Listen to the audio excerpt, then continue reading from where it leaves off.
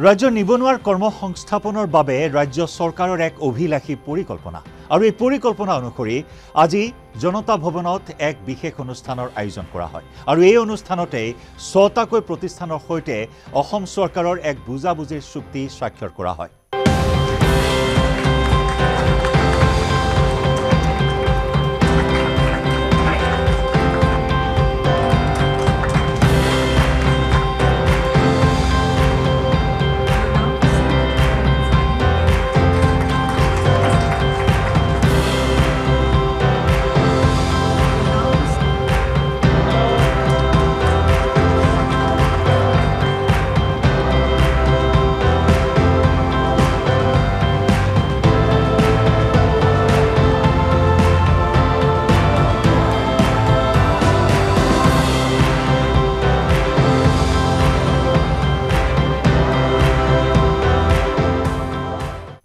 আৰু এই বুজাবুজিৰ চুক্তি অনুসৰি ৬টা প্ৰতিষ্ঠানে অসমত বিনিয়োগ কৰিব ৩,১১৪ কোটি টকা।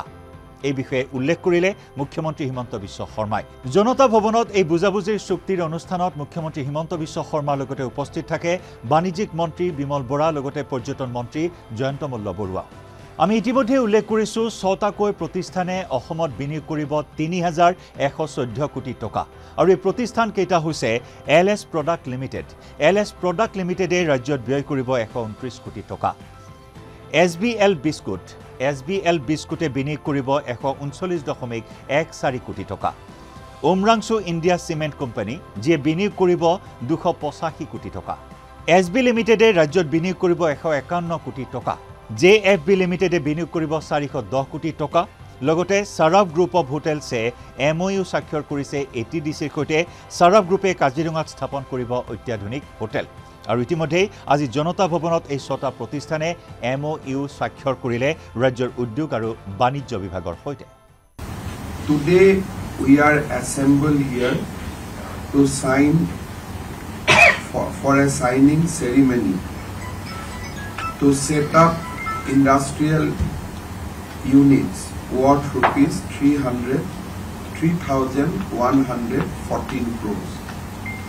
Today we'll sign MoU with Sri MS Messrs Kesar Petro Products for an investment of rupees 2,000 crore, which will generate 200 direct or permanent and 1,800 indirect employment.